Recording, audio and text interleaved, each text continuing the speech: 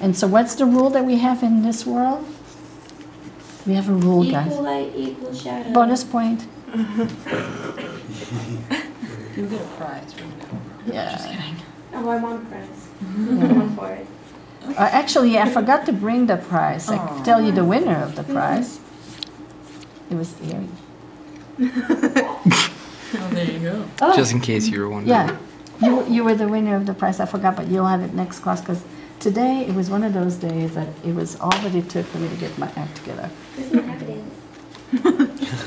There was a happy dance, yeah. But I have to say that there were some close seconds. Lucas and Jill were very close seconds on this. On this project? I mean, the research? Yeah, yeah, Oh. yeah.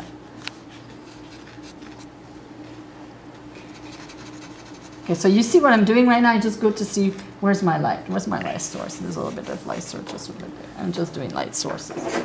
And then I go back, make sure I remember which side is the dark. I'm gonna go and shade this because I think it would look better shaded. Feel like that. Keep some of the grays. And then I want to do and see where's the shadow.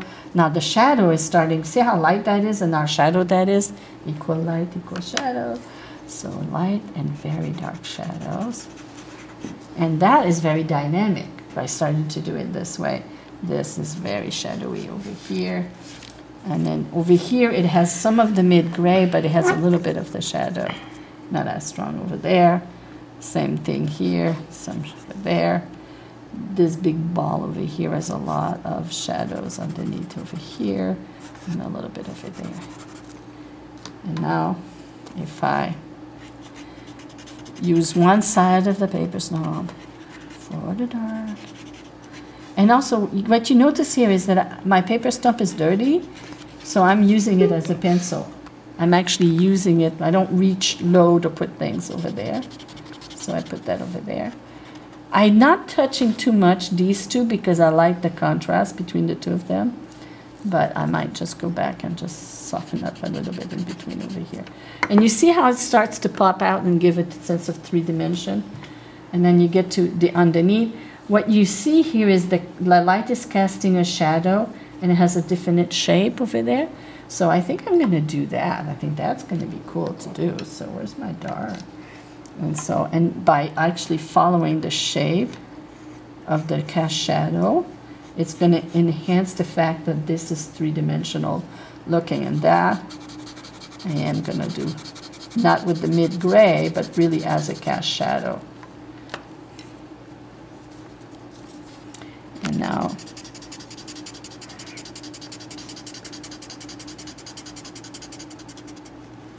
and then there's a little bit of highlight on the top of these shapes. So I'm going to go back and just make sure that I hit. Now this is where a Swiffer is good. Oh, there's a Swiffer in my bag. A Swiffer? Yes, in the pocket. Yeah, the Swiffers are green. Yeah. So Swiffers are the best tool, especially when you are working in charcoal or things like that. So you take your Swiffer and you Swiffer. And so if you have all that excess graphite that might go everywhere, you gently Swiffer it. And now you start to have a nice thing. So here we're going to look that there's a highlight in the center and there's a gradation of light from here to here and there to there. So we're going to start with the highlight in the center.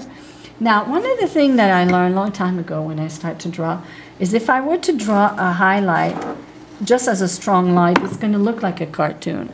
Lights and shadow gets broken up because every surface has little nooks and crannies into them. And so breaking that, as I could see it, I see the light is stronger here, here, and here, a little softer there and there and there. And that modulation gives life to a drawing. So just as a little tidbit. Right now I just did a line. And now I just soften it here and there so that it does that.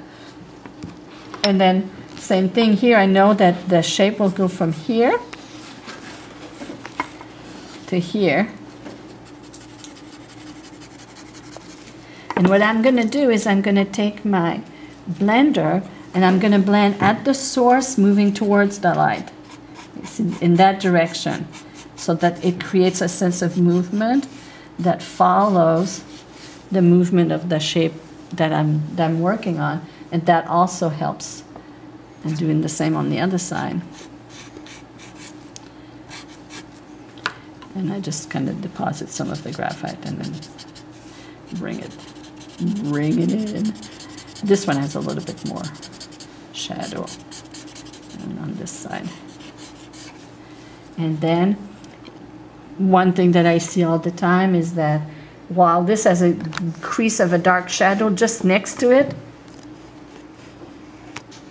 nice strong highlight next to it. And that always, that's nice, I like that one better. Yeah, that was yummy. You know, same thing. Now this is not a highlight and shadow because technically these two kind of blend a little bit. They shouldn't stop because that's just the cast shadow. You know, so it kind of shows where that goes. What's your opinion between blending with the stump or with your fingers? My opinion is before you eat food, apples, or smoke a cigarette, which you shouldn't do, or anything, you should wash your hands with soap. All right. Like, do you feel like one type of smudging does it better than the other? You know what I mean? Well, I like using the paper stump because I like the control that I have, you know, and so I think that may just be that because I could really control where I go with it, and I also use it a bit like a drawing implement, you know.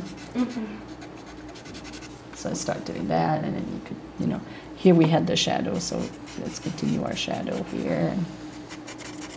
I'm going to skip some of the details in there because we won't do the read thing. I'm simplifying the shape. But what I could show you is that, you know, when you have a motif that continues itself like that, you have to think about the light source, but the light source at the center will flip to the other side. Do you see what I just did? Mm-hmm. So that does that, because then the light source, you know, may come from there, from there, from there, there, there, and then starts to move.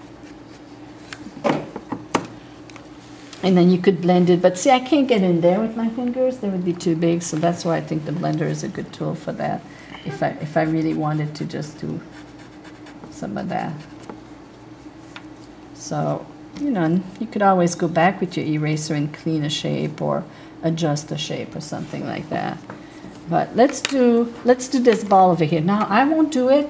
I'm going to be drawing it, but you guys are going to tell me what to do. If I were to draw this ball, what should I go? What's the first thing I should draw? Highlight. Where? Right here. There's more shadow there. I say do the left side for the shadow. The highlight is right in the ball over here, but you see it differently because you may be a different angle. Oh, yeah. Yeah, so, On the side, it looks like it's more at the top yeah, of the ball than. but for her, and what she says, so she says it's over here. And what's the shape of the highlight? Yeah, it's like that kind of, Like semicircular. like that kind of, Yeah. that looks good? We're happy with that? Okay, so what's my next step? Adding shadow. Where? There's a little shadow here, and then it arcs. A stronger shadow Stronger shadow. at the top over there. And the shadow kind of arcs, Yes. yeah? So, I'll do a shadow over there. And you said there's a shadow over There's here. a lesser one right there that kind of blends out. Yeah. So again, we could use the gray of the paper to be the blendy part, you know, that's a technical word. Don't Oh. worry about it, that's why this is here. I've never thought of doing that before. That's the purpose of it. I never knew that. Oh, that's what it Well, I've is. never had charcoal for it. Because a lot of people use it for texture and stuff too. Oh, yeah. Fine. I have like 4 at home. It's sandpaper. I have like 4 of them at home, and I never really knew what to do with them. See, Mr. Swiffer? All clean. Well, we have a little bit. I'm not going to spend too much energy on doing that. But what we want to do here is we could start blending our shadows at the base over here, some of that over there. And now we have a ball. Yeah. And that was done by light and shadow. So do you really need to know how to draw? No. What do you need to know? Light and shadow. how to see light and shadow. You know, I mean, you could, yes, there's like, this is really funky because the shape is really funky. And I did that on purpose, you know, because I think it's fun to have funky shapes. But, you know, this shape over here that does that, and then this will be like shadow over there and there, and then more shadows like that. Now we get to see that, and then the highlight would be that. And I could just go on and on and on and on and on like that. Do you see that?